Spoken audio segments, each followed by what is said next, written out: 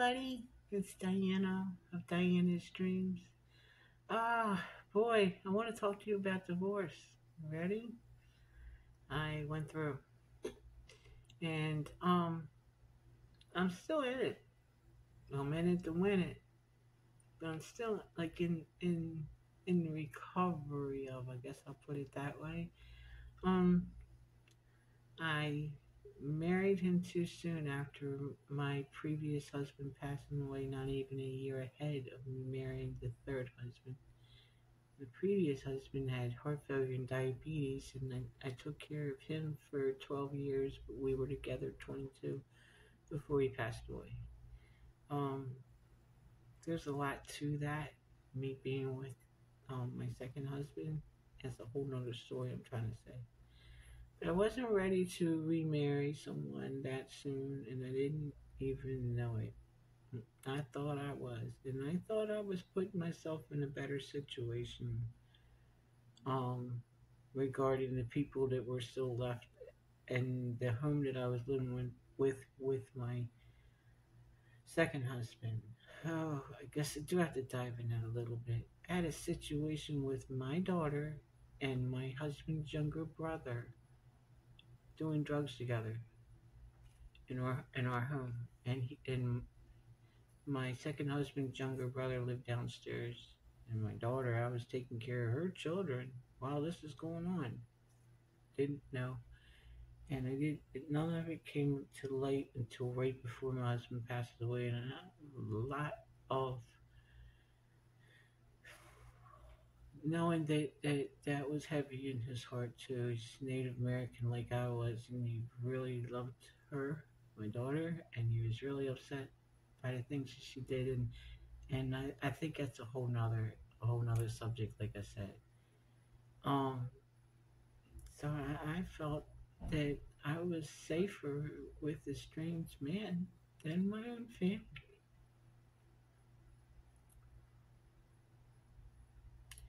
Well, it was a different experience. Is uh, the third husband, I didn't see him for who he was at first, and that's because I was not healed from losing my second husband. I didn't have the ability to even think those things. And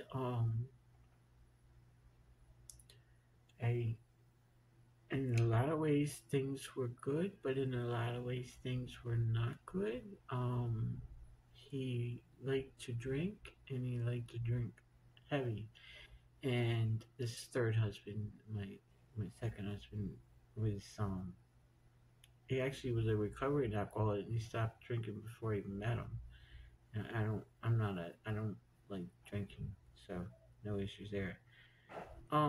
When I was with the third husband, though, I would drink like a Corona, and then I switch to Sprite, you know, but never no more than that. And I would watch this man down like a cup to a cup and a half of 120 proof before we went out to go out for the, the night, right? And there'd be times where he'd fall down the steps going out the door, and I'd be like, "See you when you get back." I ain't going because he's driving. No, I ain't going. And that was after um 6 months into our marriage. He was so drunk. I didn't know that he actually wasn't handling his liquor. I was very very naive. And in his defense, he wanted to go home and get the car and come back and get me. And we were like 5 minutes from home. And I'm like, just walk home if you don't want me on the bike. And he said the bike is stuck in second gear. And I didn't get that part either. He's like, you, you're going to have to hold on when I stop. Pouring down rain. He couldn't get the key fob open, so he couldn't get the garage door open, and we had to stop in the drive pad of our home. And we hydroplaned because of the oil, and we crashed right into that garage door. and I had shoulder surgery not knowing that my neck was fractured in two places. And then they fixed my neck and they didn't know that my lumbar was cracked in two places at my hips. And then also I had a hip issue and a knee issue and I lost 9 teeth over here because his elbow fell into my mouth.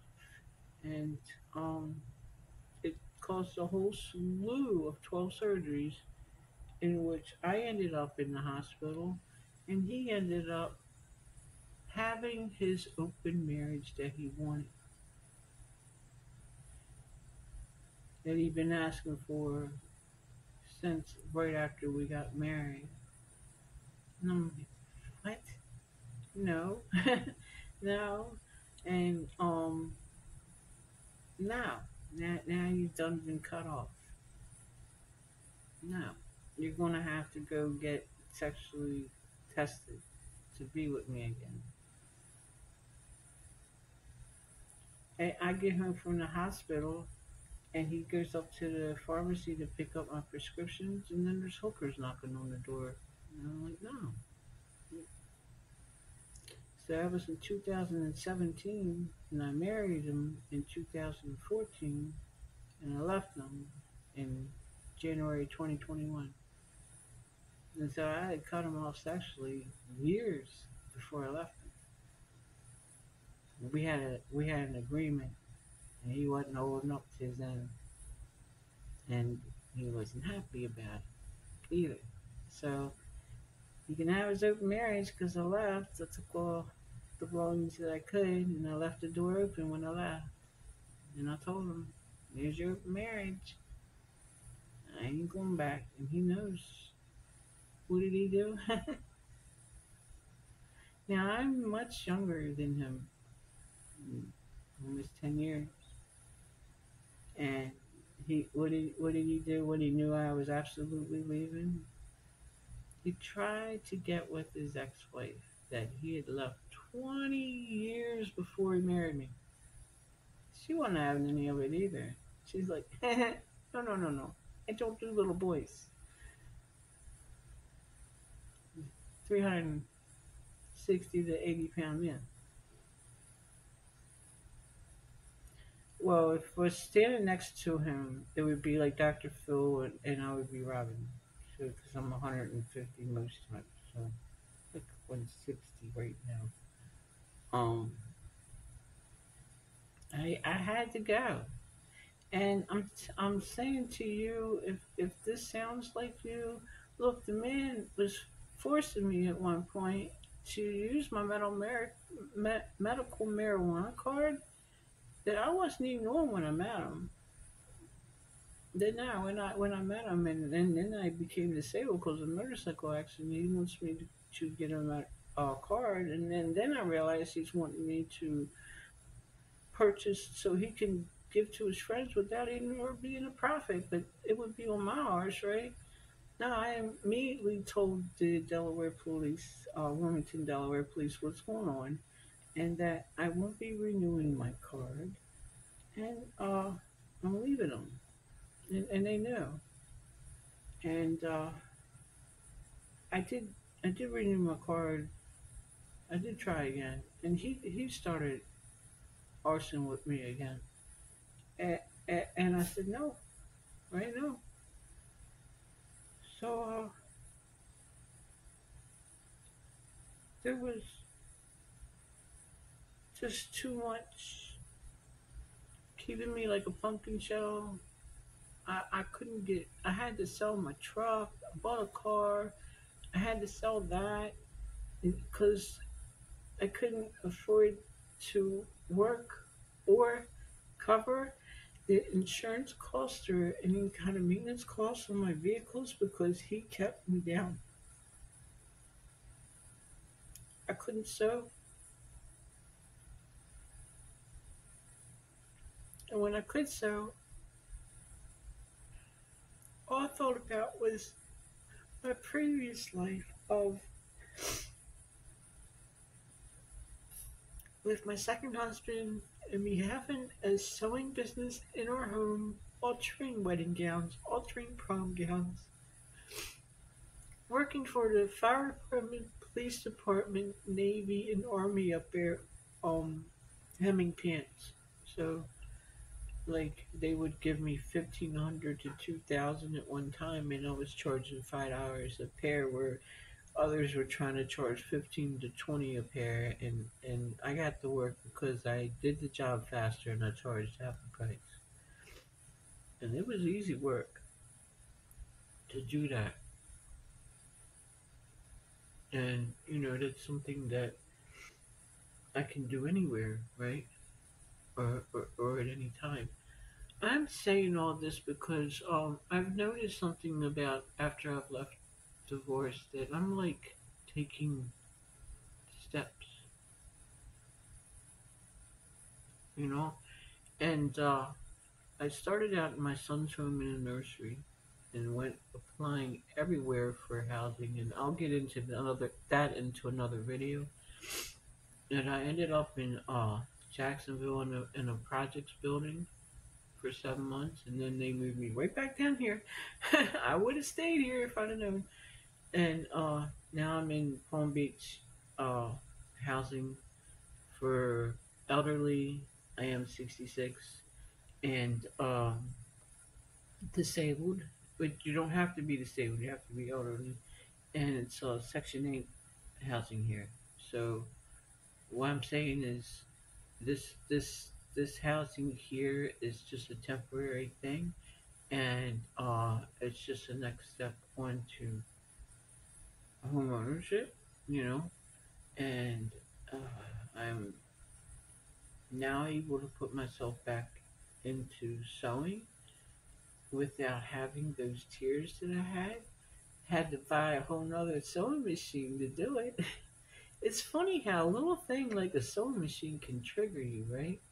Um, I've overcome a whole lot of things, including all those medications the doctors had me on after spine surgeries and all the other surgeries you can imagine.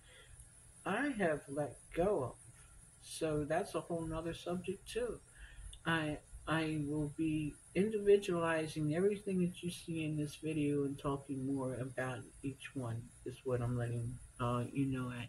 You know me, I like to keep my videos under 15 minutes. I don't want to ramble or bore anyone. So I want you to know that I know there's others out there that men are abusing, or because it can happen the other way around, right? It could be the woman that's abusing the husband. It's very much so. I've seen that in other relationships. I've seen women like that. It's horrid. Uh, to take advantage of another person, and I'm not perfect.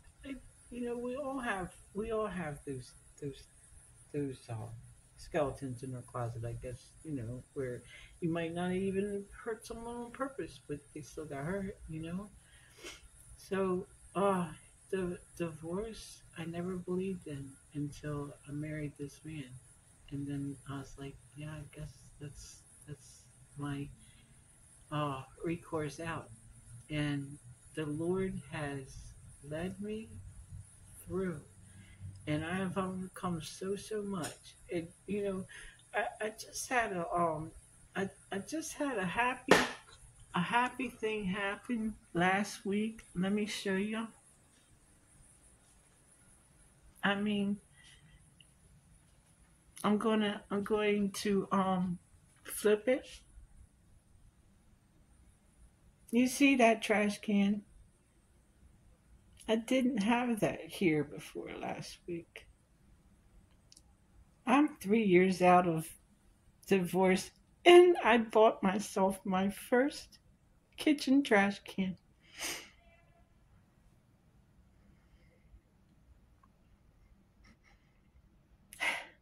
I said, you know how much that dang thing cost? $13. Had I known, I would have done it sooner. I said, nope, I need this before I need that. I need that before I need this.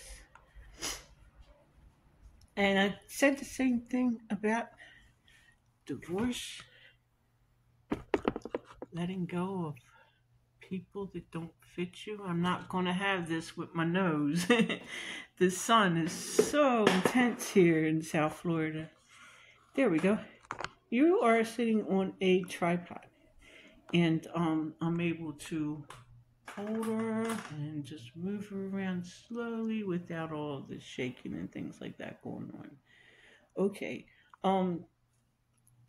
I am letting you know that all the subjects that I talked about today, I think I said this already. Yeah, it's getting split up. Look on my channel for playlists. And yes, my eyes change color depending on my mood. They can go from this blue to very, very dark brown. Don't know why. So you will be. Some people like. I even got a comment on a video a while back before I even know about Dodash, and she says, "How many contacts do you own?" I'm like, none. I don't know. No, I don't put contacts in my eyeballs. No, or on my eyeballs. I try, but it doesn't work. It just I just want to do that number right, and I'm like, nah, I don't want that in there. Something like that with a lot of things in life. If it doesn't fit, it's got to go, right? And you might decide that to take a look at your life and see if there's something in it that has to go, right? Sometimes you have to close the door to open the window of new seasons, you know? Sometimes you have to slam that window to have a door of opportunities come to you. So take a look around at your life and see what's got to go. It's not just about bringing YouTube in or having a YouTube channel. It's about using it as a tool to help others and to let go and to bring in. Because sometimes you have to let go of things to get better things. And you know, that's what I see. And that's why I let go. You know, I might change that black trash can for a gold one someday. It's not about what is on the outside of it. It's the I feel so much better having a kitchen trash can. I can't tell you. I just did. Love y'all. Bye.